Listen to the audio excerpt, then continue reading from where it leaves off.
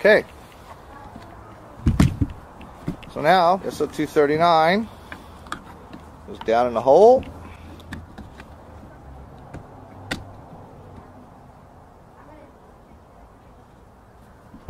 And we drill one hole through from the inside.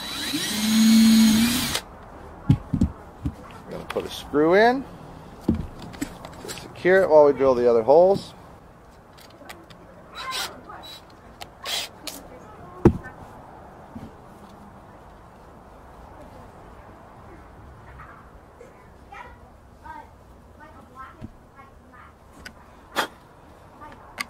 There we go. I had a piece of plastic obscuring the hole. I'm only putting one in, just to secure it.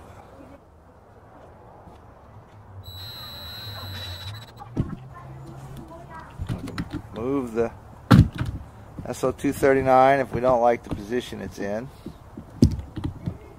Wiggle it around a bit to where it's square if you're like me and you have some OCD. And we'll drill the other 3 holes from the inside. Being careful of the coax.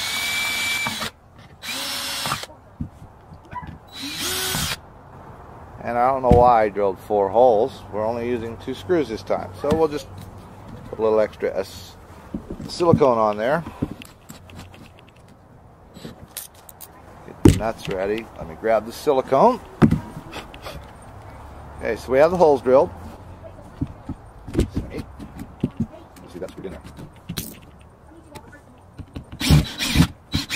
Take it out. Put a little silicone around this hole so it's sealed. Not a lot, so we don't want to interfere with anything.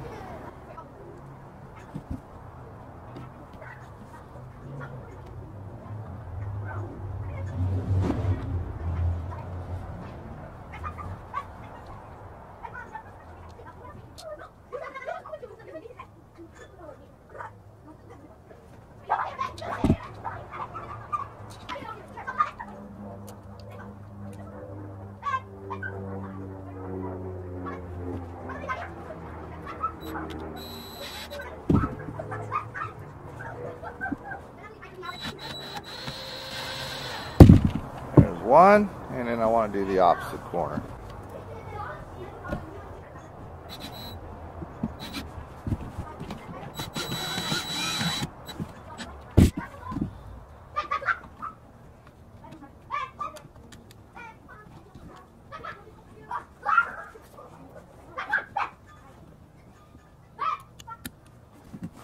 Ring is over one of the bolts. Flat washer over the ring. Nut. Locking nut. Locking nut on the other bolt.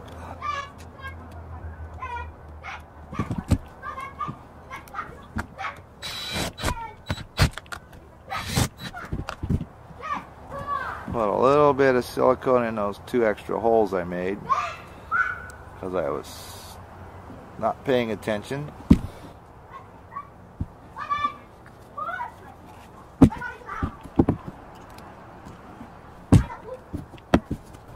And other than putting the elements on, the antenna is done.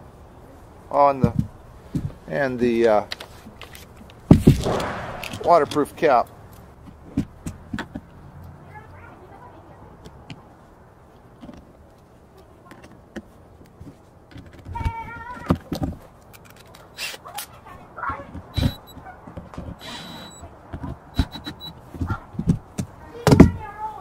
And it's done. Just have to add the elements. So all that's left, I'll put the base on, the mast.